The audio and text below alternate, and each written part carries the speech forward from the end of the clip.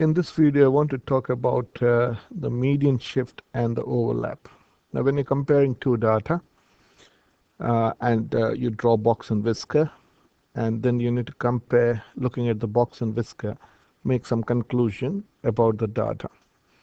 Now, when you're making conclusion based on your box and whisker, the box is the most important thing because this is your lower quartile, this value is your lower quartile, this is your median, and this is your upper quartile. So one thing that you should understand is the box represents 50% of the data, the middle 50%. It's not any 50%, it's the middle 50%. So you can talk a lot based on this middle 50%. So the first thing that you need to look is the difference or shift, or this is, you can also call this the median shift. This is the median shift. Median shift is the difference between the medians. Here, very clearly, suppose this is a box, this is data A, and say this is data B. You can say, you can very clearly see that the median of data B is greater than that of A. Now, one thing that we always have to keep in mind, we are making inference or conclusion based on the, we are making conclusion of the population from the sample. So one thing that students tend to forget is you're not making you're comparing samples, of course, but based on the sample, you're making conclusion of the whole population. Okay, so suppose I'll give an example. Suppose you have a sample of 30 boys and girls of year 11. And now 30 boys and girls of year 11. And if you're asking the question, are boys taller than girls? What is the investigation that you're making? The investigation is, out of all the year 11 boys and girls, you have taken a sample of only 30. So based on the sample of 30, you are going to talk about the whole year level. Okay, suppose you are taking 30 boys and girls of Waipukarau.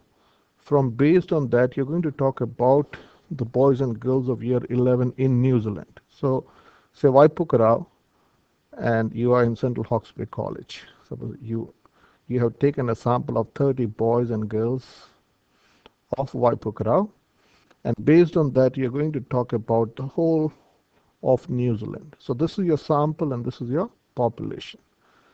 So to just look at the median and say the median of boys, or whichever way, if this is boys and this is girls, the median of boys is greater than the median of girls, so the height of boys is greater than the height of girls, is not a sensible conclusion. So that should be kept in mind, because whatever inference, whatever conclusion you're making, it is back to the population. You are going to talk about the whole population based on the sample. So that should be very clear. So when you're looking at the median shift, you also have to look at the overlap. Now, what does overlap mean? This is the median shift, the difference between the median. That's what I said. Overlap is what is common in both the data. So this is the overlap. Overlap talks about the common data points, the common data for both the sets of data. So this is common, and this is a difference. Okay, so let's look at three examples to give you an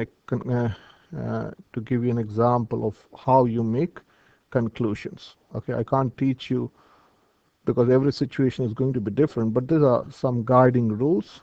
Okay, so let's look at first example. So this is a median shift and this is the overlaps, and we're going to see how you can talk about the conclusion, how you can conclude based on this median shift and overlap. Now look at this data. Okay, now if you look at this data, there is a median shift, okay, and there is overlap. This much is the overlap. You can say This is the overlap from year to year. This is the overlap. This is the overlap, and this is the median shift. Okay. Now, though there is overlap, here, what is very clear is the median of box B is outside box A. So the median divides the data into two equal parts. So you can say this is a 50% of the data. This represents 50% of the data. And the upper quartile, you can say less than the upper quartile, you have 75% of the data. So this is to the left of upper quartile, you have 75% of the data, and to the right of median, you have 50% of the data. So though there is overlap, one thing which is very clear is the median of box B is greater than the upper quartile of box A. Or you can also say the median of box B, or sorry, the median of data B is outside the box of outside the box of data A. Yeah, that's right. So we can say 50% or more than 50% of box B is greater than the lower 75% of data A. So here we can make a call that back in the population, whenever you're making a conclusion, you should always make the statement, back in the population.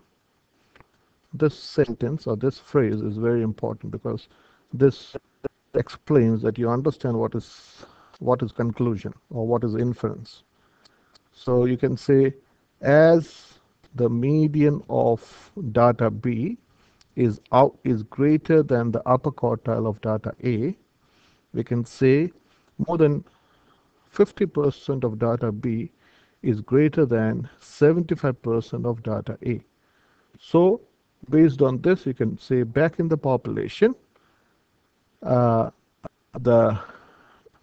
data B is greater, whatever that data is greater than data A. So this is what I have written. So let me show you the conclusion. So what is that I have written? The median. Okay, so this is what I have written. The median of box B is greater than the upper quartile of box A. So you can make the call that means you can conclude that B tends to be bigger than A back in the two populations. So this is a very crucial word, back in the two population, because at least 50% of sample B, is greater than 75% of sample A. So here you talked about sample and population. So whenever you're making conclusion, you need to be aware that based on the sample, you're talked back in the population. So let's look at one more example here. So what is that you can see here? This is the median shift, and there's an overlap. So the median shift may be greater here. I don't know what's the median shift, what's the quantity of the median shift. Though the median shift is bigger or greater, you can say there is almost complete overlap of box C and D. So as there is almost complete overlap, though there is difference between the medians of C and D, of sample C and sample D, you cannot make a conclusion which is greater. So whenever you're making inference, it's not necessary that you have to make a claim that one is greater than the other or one is smaller than the other. So this is what I have written. The median of box D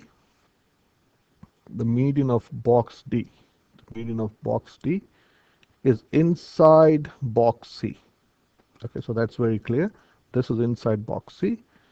There is too much of overlap in the boxes. There's too much of overlap. There is only this much is only difference.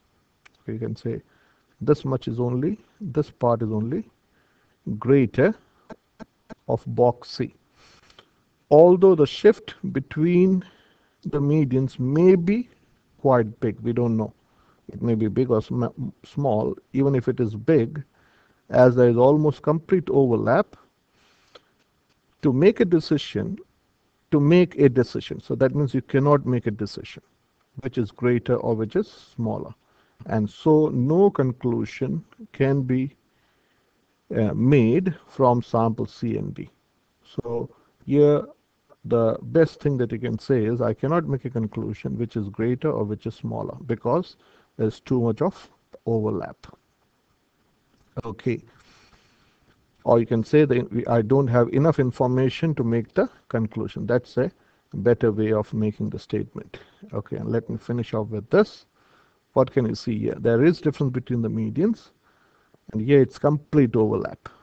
Box F is or box E is completely overlapping box F. So absolutely you can make no claim here. So this is the language. No conclusion can be reached about which of E or F tends to be bigger back in the population. Back in the two population, as the shift between the median is small, the shift is small, and the box E completely overlaps box F.